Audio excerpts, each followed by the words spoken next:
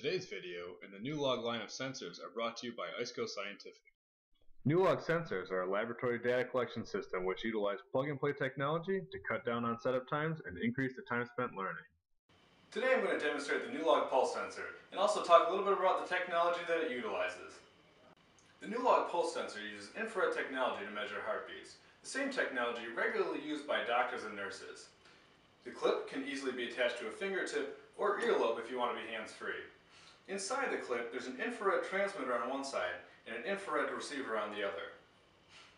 The infrared light will travel relatively unimpeded through skin and tissue. Blood, however, will absorb a little bit more. When your heart beats and blood rushes into your capillaries, the infrared beam will be detected a little bit less on the other side and register as a heartbeat. Data collection is made easy using the NeuLog pulse sensor, requiring you to only clip onto a fingertip or earlobe. Now that we're hooked up, let's collect some data in both beats per minute and in arbitrary units.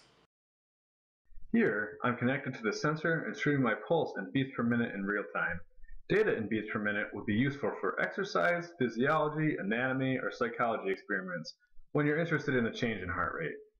Here, the data is being collected in arbitrary units. This data would be more useful if you're interested in examining the intensity of heartbeats more closely. For example, after exercise or after being frightened. As you can see, the NeuLog pulse sensor is an easy-to-use addition for any classroom that conducts any human physiology experiments. For more information on NeuLog sensors, please visit our website at neulog.com. Thanks for watching.